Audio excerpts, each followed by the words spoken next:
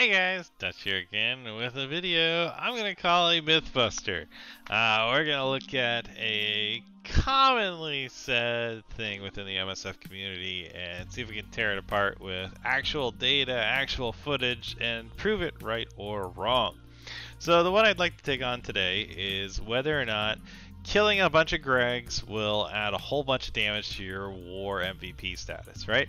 So what I did was I have taken a video here. Look at this. I'm at the top of the leaderboard in damage in my alliance, and I've already been doing really good this war.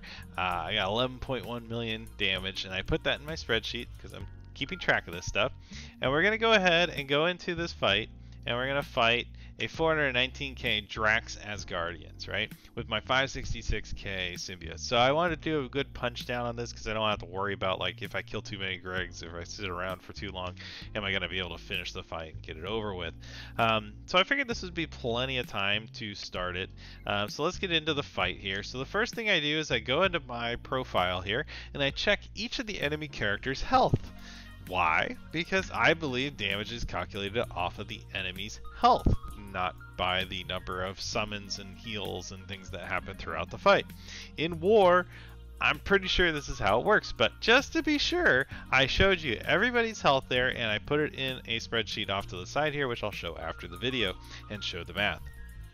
So what do I have to do? I have to get through this Drax and Sif first before I can get to those juicy, yummy Gregs.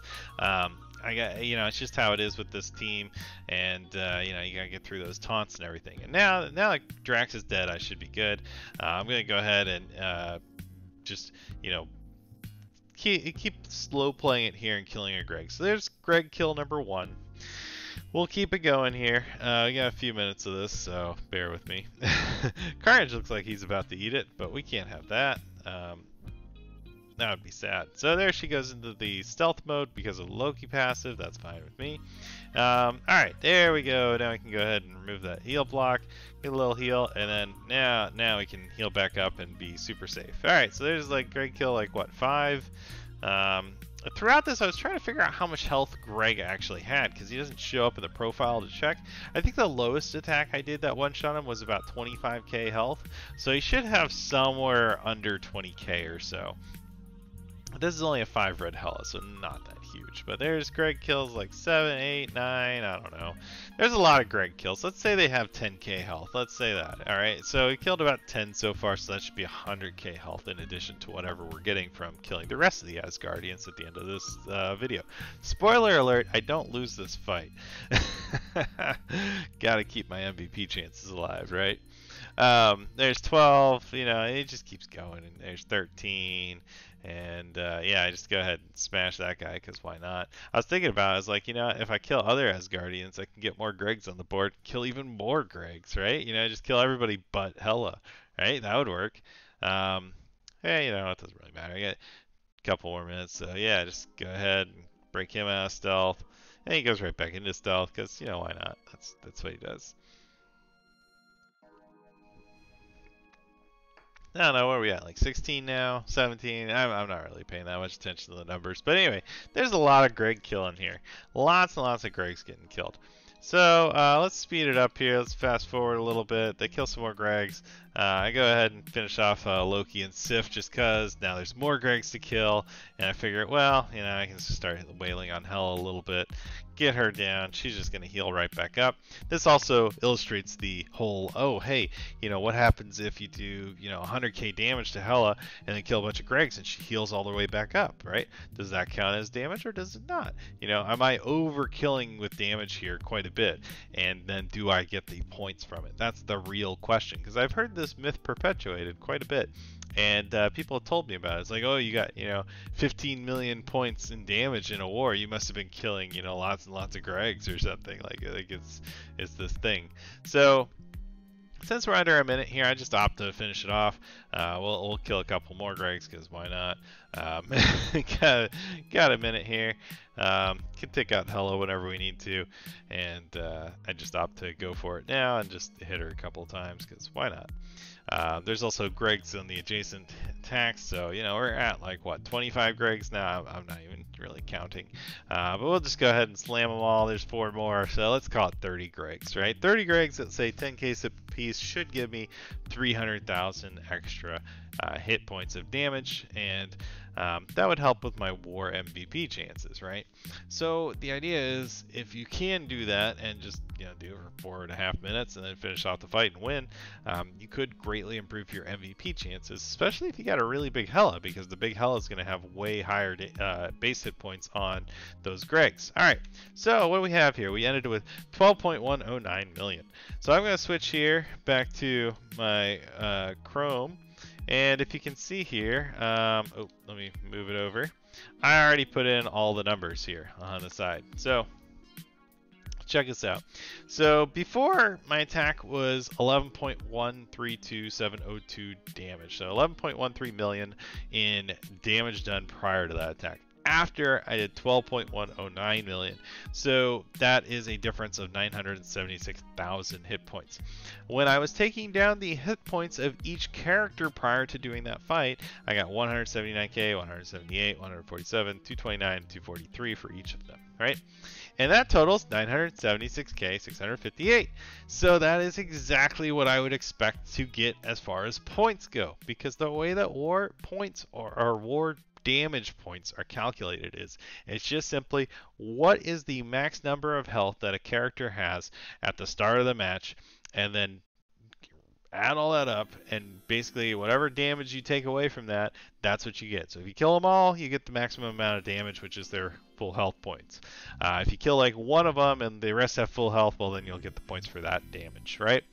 So just in case that wasn't enough, I've also got another one I can show you where I take out a Marauder, or I take out Marauders with Minerva team. So let's switch it back here. Where's my VLC player? Oops. There it is. All right. So let's go back here, and same thing, doing the same stuff. It's 4.7 million and whatever change in damage left over.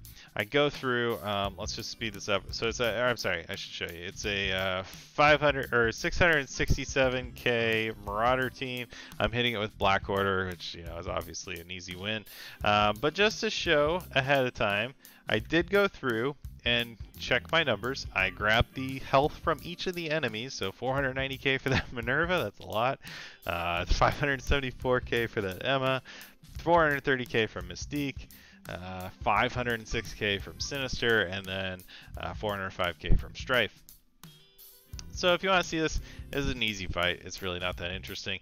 But I basically go through, I kill them all. There is a clone that is made by Sinister, and it's actually Thanos. So if it's a Thanos clone with a lot of red stars, you'd think that'd have a couple 100k health to it, right? So if clones for some reason counted towards the damage stats, then that would be a pretty good indicator that, their 2.4 million health would be the max plus whatever the clone's health was, right? So it'd probably be more like 2.6 or so.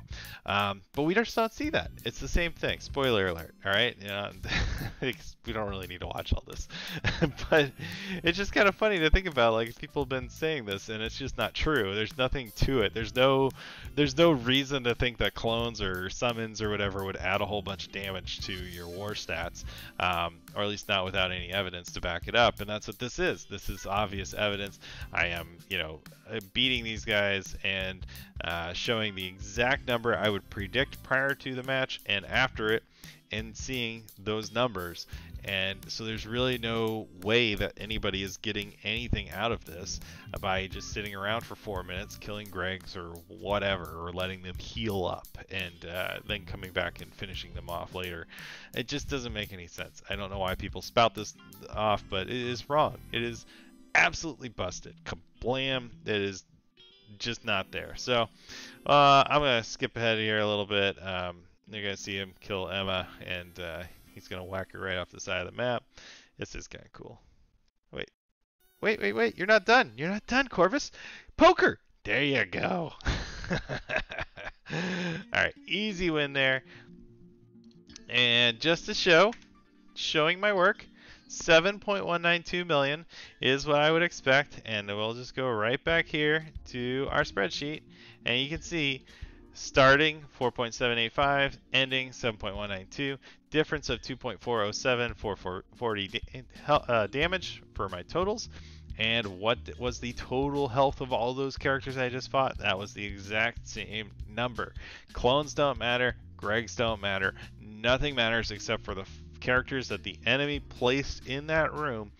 Those are the people that count towards your damage points. Kill them, you get those points. Don't kill them, you don't get those points. That's it. It's pretty much it. So whatever damage you do to their health pool, that's what matters. And it's pretty straightforward. I don't know why this myth gets pouted around, but tell people to come check out this video if they tell you that. Or just tell them they're idiots. I don't know. I mean, it depends on how you feel that day. Maybe you didn't have coffee in the morning. You're just a little sharp around the edges. And you just want to be a jerk to them. And you can do it with the full satisfaction of knowing that you are right, that this doesn't do anything, and it's a pointless waste of time, and it's a really stupid rumor. So, anyway, hope you all learned something. Thanks for watching. I'll see you later.